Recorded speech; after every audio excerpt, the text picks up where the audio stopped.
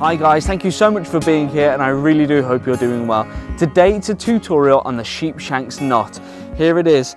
Essentially a Sheepshank's knot is used to shorten a length of rope. Here we see two single strands. Say if I think this is about a 3-4 meter piece of cord and we can get it down fairly short. Here are the ends here. We've got it down to sort of roughly a meter. The strands are in the middle and they're held off. Let me talk you through how to make one of these. Okay guys, so in order to do the Sheepshank, you're going to get your piece of cord, you're going to stretch it out between your two fingers like this, you're going to lower this hand and grab the cord that's sort of drooping down from the other hand and then do the same over here. That gives you almost like a Z, what we're going to call the Z here, Z shape. So we're going to place that down just to make it easier. So you've got your Z shape. You're going to make a loop in the standing end over here, and you're going to grab this piece through that end and then cinch it all up there. And you're going to do the exact same on this end. So coming over on the single piece, making a loop, through that loop grabbing the bit of that big Z and again cinching it up.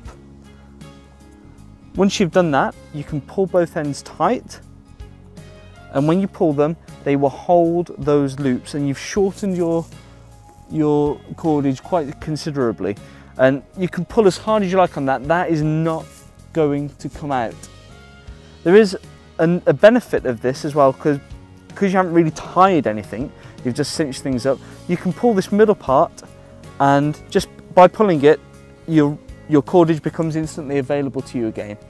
There is another way that I've seen a Sheepshank's knot done. It's to make 3 loops like this next to each other, and to reach through these loops and grab the middle loop. Reach through the 2 end ones, grab in the middle, tightening it up. There we go. And you could obviously make that as big or as short as you want with the loops, but just like the other Sheepshank that I've just shown you, you can just pull it and it comes straight apart. While using a Sheepshank's knot, it's very important that the pressure is going to be a constant. You don't want to be using the Sheepshank's knot if your cord is literally going to be moving around like this, because it will work loose. I'll try and examine that. There we go. See, it works loose straight away. That's not going to be any good if you're requiring that piece of cord to be secure. So just bear that in mind.